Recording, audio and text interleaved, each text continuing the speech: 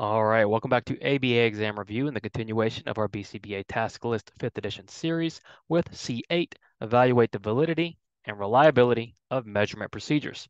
This really should also include accuracy because we're going to cover all three.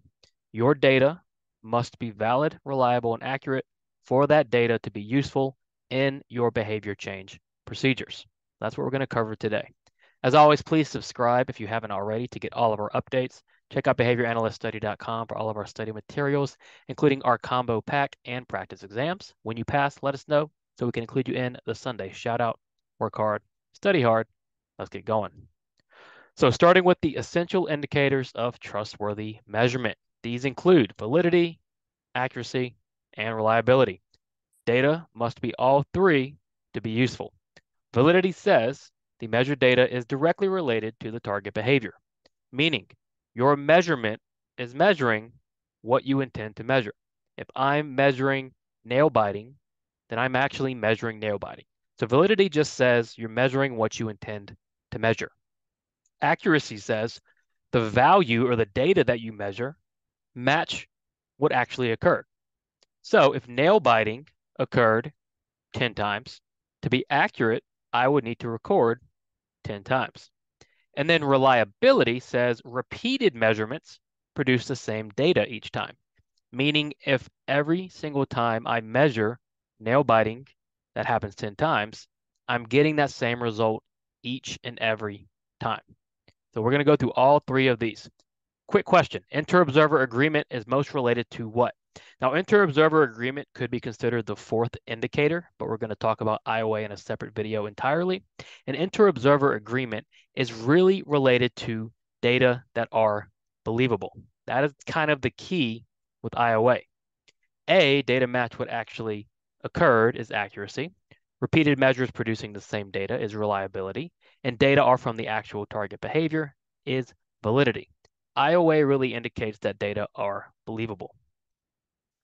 Validity. Validity is measured data directly related to target behavior or phenomenon. Again, this just says you're actually measuring what you intend to measure.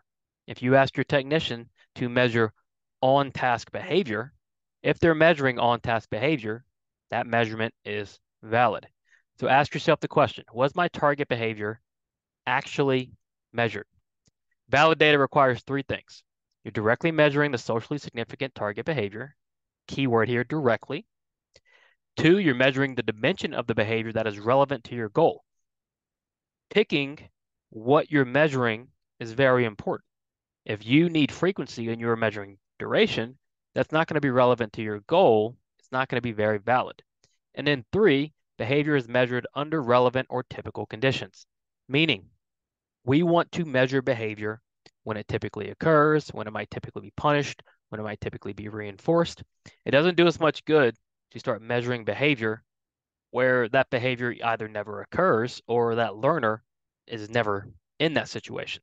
So you want to pick situations and conditions that are actually going to happen and produce the behavior. So question, your target behavior is swiping cards. This occurs 10 times per minute. What would make your data valid? So before you even answer the question, just predict what's going to make our data valid. Well, we know valid data are data that measure what we're intending to measure. So if our target behavior is swiping cards, then valid data will be data that is measured by measuring swiping cards. So A, your technician measures 10 times per minute. Well, that might be accurate, but what are we measuring, right? Data can be valid, but not accurate. Data can be accurate, but not valid. A doesn't tell us what we're measuring. We can't say it's valid. B, your technician measures swiping cards 8 times per minute. All right, B looks good. Don't get confused because we're measuring swiping cards, which is our target, making it valid. Even though our data aren't accurate, we're still valid. And then C, 2 technicians measure 10 times per minute. Well, we have inter-observer agreement. We have accuracy. We just don't know what we're measuring. We can't say it's valid. The only one we can truly say is valid is B because we're measuring what we're intending to measure. Now, accuracy. Accuracy says data are recorded equal to what actually occurred. Meaning you're just marking down or recording the true value of the true number. If the behavior occurs 6 minutes, accurate data will indicate 6 minutes. Accuracy is that straightforward. Now, accuracy is often compromised due to measurement bias. And the key with measurement bias is measurement bias are errors that are non-random, meaning these don't happen by chance. They happen due to a bias. So if I need my client to say ball 5 times in a row to meet a goal, they say it 4 times, but on the 5th they mess up, yet I measure 5 times correct anyway, that data aren't accurate and measurement bias is occurring. Measurement bias happens all the time in self-management. Think about exercising or running. If your goal is to run a mile in 6 minutes, if you get 6 minutes and 5 seconds, the temptation to mark down 6 minutes is very high. That's measurement bias. It's non-random errors due to user bias. So question, your target behavior is swiping cards. This occurs 10 times per minute. Clapping occurs 5 times per minute. What would make your data accurate? So all we're looking for here is accuracy. Accuracy is either going to be measuring 10 times per minute or measuring 5 times per minute, depending on the behavior. So A, your technician records clapping 5 times per minute. Well, A is accurate. So we're answering the question. Does it make it valid because our target behavior is swiping, but the data are accurate? Clapping occurred 5 times per minute. That's what we recorded. B, your technician records swiping 8 times. Well, that is inaccurate because swiping occurred 10 times. And C, your technician records 5 times once and then 6 times.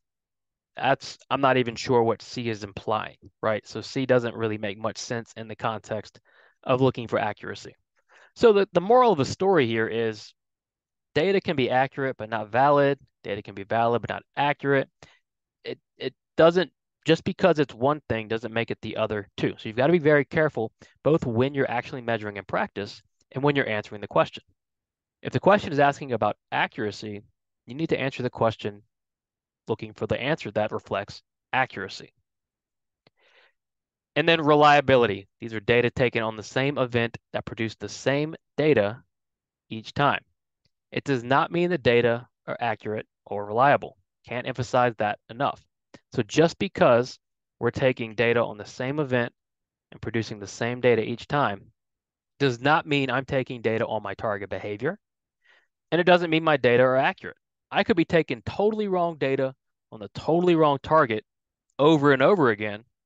That'd be reliable. It doesn't make it good data, but it is reliable data. So understand that and really internalize that concept. So if I measure sneezing 10 days in a row and each day I consistently record the same data, that's reliable. Question, which of the following is not true? A, measurement bias impacts accuracy. Is that true? Absolutely. B, data should be valid, reliable, and accurate to be useful. Is that true? Absolutely. You want all three. C, data cannot be reliable, but inaccurate. So can data be reliable, but lack validity and accuracy? Absolutely.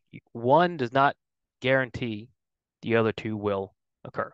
So C is not true. Okay, so that is, in essence, validity, reliability, and accuracy. Don't overcomplicate it, right? Accuracy, you're measuring the true value. Validity, you're measuring what you intend to measure. Reliability, you're measuring it over and over again, the same way, producing the same results. Nothing more complicated than that. Always, always, always keep this stuff simple because in your job, you're going to have to explain this stuff simply to stakeholders and clients. As always, please subscribe for all of our updates. Check out behavioranalyststudy.com for all of our study materials, including our combo pack and practice exam. When you pass, let us know so we can include you in the Sunday shout out. Work hard, study hard. See you soon.